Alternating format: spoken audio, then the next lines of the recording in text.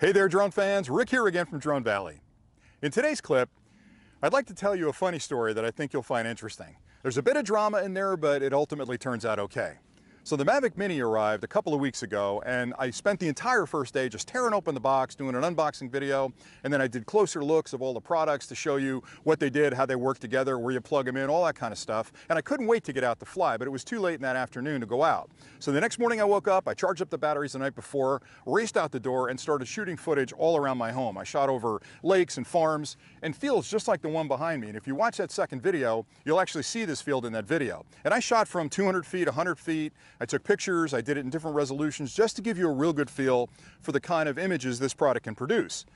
And then I got the bright idea, how do I show them how fast it can fly and really get some dramatic footage? So I thought, no brainer, I'll just take it down the far end of this field, I'll put it in sport mode, I'll start really high, screaming down the field as I descend and come across the top of the grass. And I thought, well, wouldn't it be cool if I flew right across the top of the grass, because it'll give you the feel like you're in the quad and you're cruising through that grass at speed. It'll really give you a feel for how fast the quad is. The other thing I was testing was on the bottom of the quad, there were two sets of sensors. There's a time of flight sensor, and there's another one called the VIO, which is video inertial odometry, which is a way it measures where it is in space. In addition to the GPS and the TOF sensors, it knows exactly where it is. Now, those are really good to keep a quad stable in addition to the GPS, but a lot of the less expensive quads use that, but don't really have the algorithms to keep track of it. So if you fly it over ground that's very similar in color or shape, or if you fly it over water, the quad can lose its mind and flip over. So I wanted to check that, but really what I wanted to do was just fly it really fast, really low to the ground. So I did my first pass and it worked great, but I wasn't low enough. I was just touching the tops of the grass. So I did a second pass and I got down a little lower and I thought, wow, that's really great. That's the one I'm going to use. But then, I don't know why, I said, let me see if I can go even lower. So I went down that end of the field, 250 feet, screaming down the field, dropped down to a couple of feet off the ground. I'm cruising through the tops of the grass and it looks fantastic. I didn't realize that this hill over here, there's a rise to the field, and there's a hill at the end of it, and I'm watching the FPV, and the next thing I know, boom, I crashed the drone, and it's flipped upside down somewhere in this field behind me. Now, I can't possibly convey how big this area is behind me, and all I really knew was that the drone was on that end of the field. Now, okay, I had visual line of sight on it, but I was looking at the display as I was flying through it to make sure I didn't hit a branch or a tree or something under there, and it got stuck somewhere out in the field. So you can imagine my panic at that point. I've got one of the very few of these that are actually out there for testing. DJI's trusted me to take good care of it and make sure that I can return it if they ask for it. But more importantly, I had other clips to do. It was going to rain that night, so if I left this out in this field, somebody could find it and they'd blow the NDA, or worse, it could get destroyed in the rain. But the thing that really made it tough was my wife had just called and said, get home for dinner. And I'm like, honey, I'll be there in a little bit. I have one more pass to do in the field, and me, big dummy, crashes it somewhere in the end of the field. So I'm freaking out at this point. So I took a breath and I thought, wait a minute, DJI has a Find My Drone application on all the other DJI quads. Now, I didn't check to see if it was part of the DJI Fly app because I hadn't really explored the app yet. And I was shaking when I was holding this thing. I'm like, I got to find this drone. And you can't just walk through knee-deep grass out here and just hopefully find it. So I fired up the application.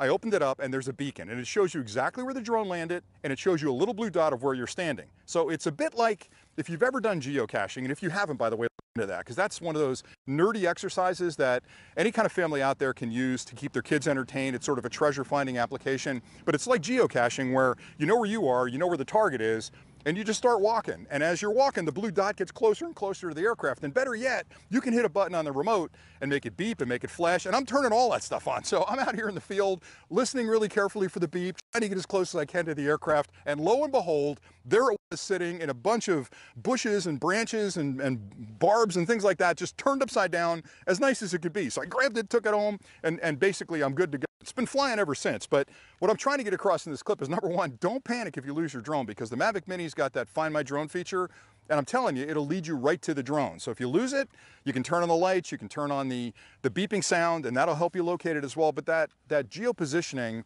of the application knowing exactly where the drone is and exactly where you are because of the controller just gives you that peace of mind knowing that if you crash it in the field like Big Dummy Rick did, you can find it, and you don't have to spend 6 weeks with 100 volunteers combing the field to try to find this tiny little drone, which is almost the exact same color as the grass. So what I want to show you now is what the application looks like, and I'll kind of recreate it, sort of one of those crime dramas where I'll recreate me walking through the field. I won't fake the panic because you know it's going to be fake, but I'll walk around and show you what the application is showing you, and then we'll see if I can find the drone again. So I'm going to hide it, then I'll do some screen captures of it when I'm walking through the field to try and find the drone. So stay tuned for that part. Okay, you can see from the screen that I've actually got the drone in tall grass and it's upside down right now. It's somewhere out in that field. I didn't put it too far away because it's getting kind of dark and I want to find it pretty quickly. But to get started, on the upper right-hand corner of the application, you'll see the 3 dots. Tap those. Once you do, it'll bring you up to the top headings. You want to go to safety and then scroll up a little bit and you'll see the Find My Drone tab. Hit that. The first thing it'll do is bring up a map of where you are relative to where the drone is. So it lets you know that the drone's been missing for 0 minutes. I'm off to the left of it. The drone is that little triangle shape over there, and it's still on because it's blinking green. Now what's nice about this is I can actually zoom in a little bit closer to show me relatively where I am compared to the drone. So I'm going to start walking, and you'll notice when I do, the blue light starts moving.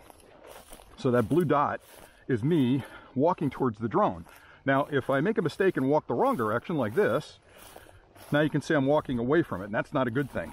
So let me turn and walk back towards the drone. Now what's also nice is you can overlay other maps. So for example, right now I'm in the standard map.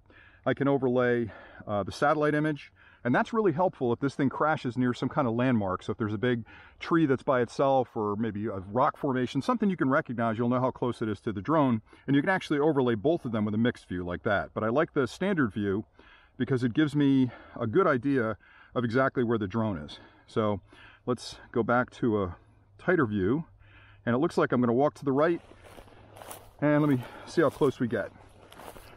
Now I haven't turned on the beeping or the lights yet, because if you've been flying the drone a while and you crash it, you're probably going to have, you know, very little power left in the battery, and you want to save that so when you get close to it you can turn it on so it doesn't run out of power. But I'm getting pretty close to the drone, and when I get right on top of it, I'm going to actually turn on the beeping and the flashing. All right, so I should be pretty close to it right now. Looks like I'm almost on top of it, actually. So let me turn on, I'll hit that button on the bottom. All right, you can hear it. It's over this way. Oh, there it is. Okay, so see how that dot is right on top of the drone at this point? Let me turn off that flashing. So there's the drone, safely nestled in the grass. Now, I crashed it a little bit wilder than that, but that's pretty much what it looked like when I found it. So I love this application because it really just gives me all kinds of confidence around if I put it down in a field like I've done before, I can find it again and put it back in its case and have it ready for the next day of flying.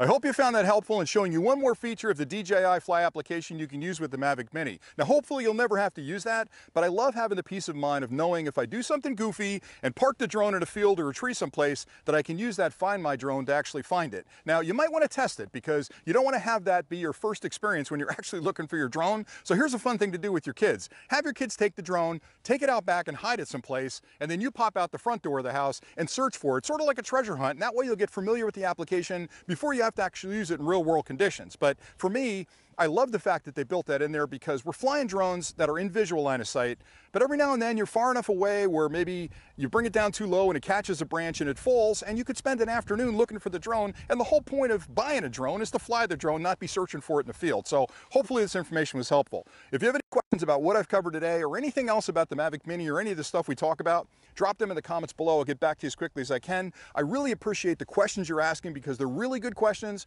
which means you're thinking about the drone, and I want to make sure I answer them all, because one of the things that I try to do, because I got the product early, is to give you all the information you need to understand what this product can do compared to other products. So keep those questions coming in, because I love putting these clips together, and when I figure something out about this quad or any technology, I just can't wait to get out in front of a camera and talk about it. So thanks an awful lot for watching, and until next time, happy flying.